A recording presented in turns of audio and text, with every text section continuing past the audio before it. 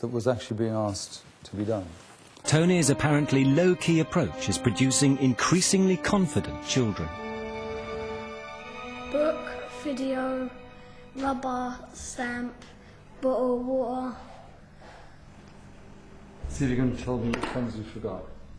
Glue stick, hole puncher, pen. So it would be good if the phone rang like a conversation. So tell me more about how you remember and how you're going to. Like, if these two make a sound, Yeah. and I can remember it that way, like, because this one makes a sound as well. Yeah. Like, I can like put all the things in a sound compartment, and then like this, it makes a sound.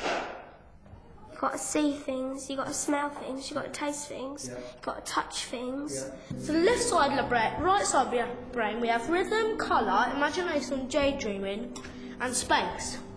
So what do you think the left side contains? 3, it's Laura and Zoe. Act 4, Aaron, Gary, and Sheridan. After analysing the results, Vivian Hill and Jude Mortell returned to Beechwood School to deliver their findings.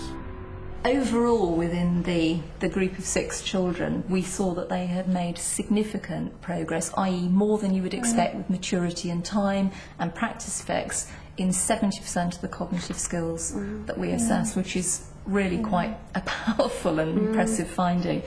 But the thing that I think struck me most as the highest level of significance was the change in their verbal skills and abilities. The children have made 5 times the level of progress in their verbal skills that we would have expected in the time frame. 5 times? 5 times. They've moved from the very lowest end of the average ability range to securely average, and some of them are in the above average range now.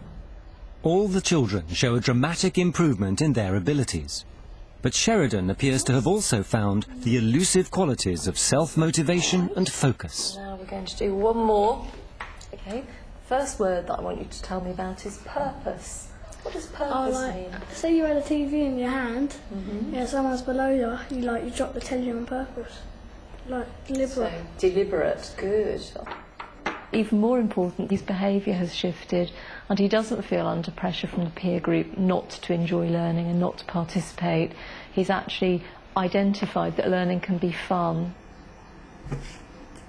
I like geography, like maths, like English, like history, and sometimes BSRE. The changes in Sheridan are just so marked that it's almost very, very difficult to believe it's the same child.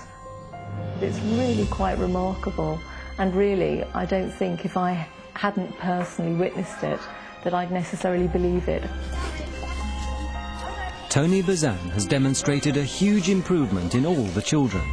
But is there any evidence that one of them has the potential for genius?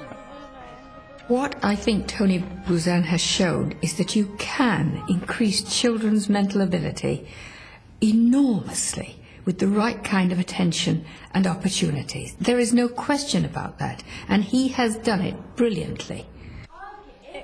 Such was the interest in the BBC documentary that it sparked discussion about Tony Buzan's methods on other television programmes.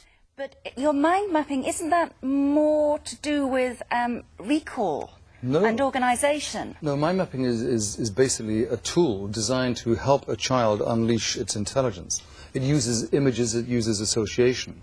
Now, the new scientist recently said the capacity of the average brain has no limits. A mind map is like a Swiss Army knife for the brain that allows them to map their thoughts for memory, for creativity, for essays, for whatever it happens to be.